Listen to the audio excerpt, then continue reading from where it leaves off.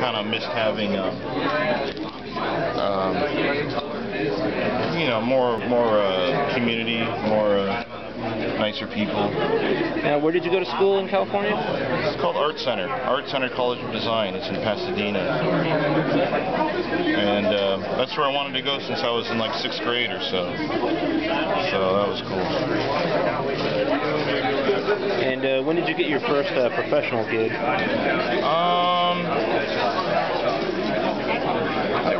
Right when I moved to LA, I started doing like storyboards, concept art for stuff for Disney commercials.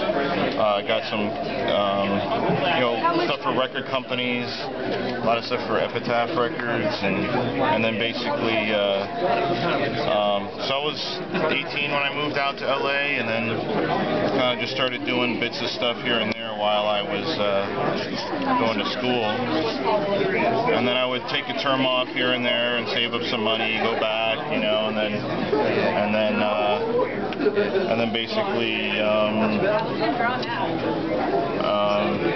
I got the first actual comic I got paid to do was some kind of low budget real piece of crap, but then the first kind of mainstream thing was I was 19 and I met Howard Chaykin at a convention and showed him my work, and then we became friends, and then he kind of showed my stuff to some people at DC and at Valiant, and I started picking up some work through those guys, and then Howard and I shared a studio, and that was another kind of good education for me.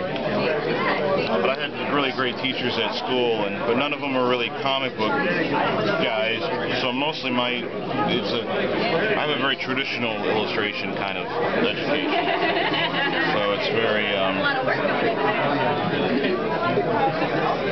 mostly